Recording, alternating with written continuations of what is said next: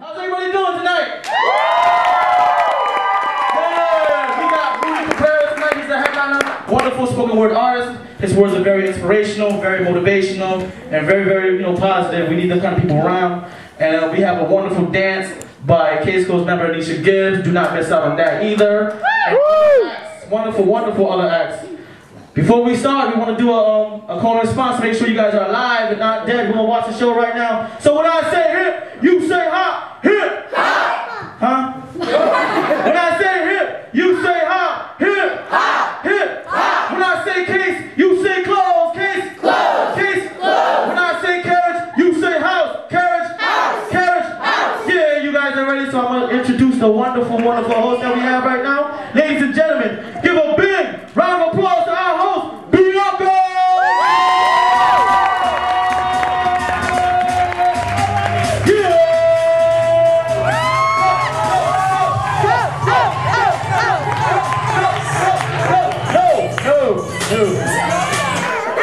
What up, Bianca? I love Bianca. Okay, welcome to upstairs.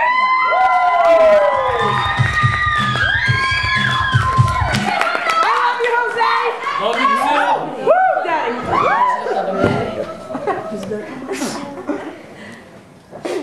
I got permission to skip high school for 2 weeks to go on a rescue mission in New Orleans.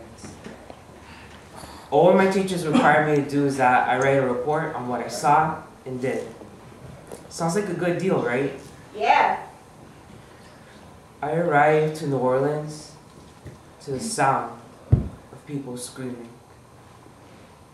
But it was dark out and the cops didn't let us go in. The next morning, while boating around the flooded city, I saw the heads of children sticking out from the attic. Dad, those were the voices I heard. I rescued a woman who handed me a bloody pillowcase. Told me that her baby son was in it. That she had given birth to him on a roof, and while waiting to be rescued, he died.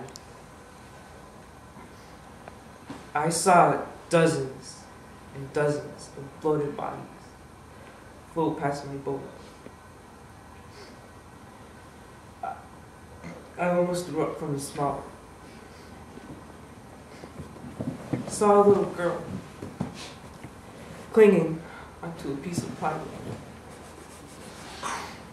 only to be pushed off by a man trying to save himself.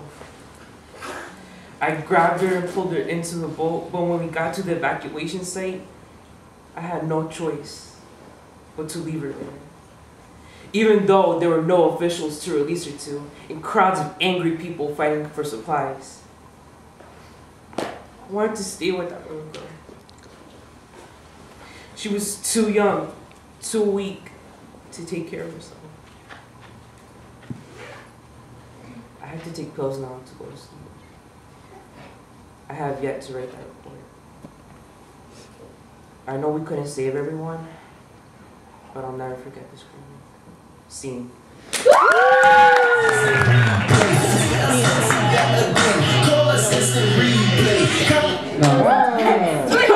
After that one.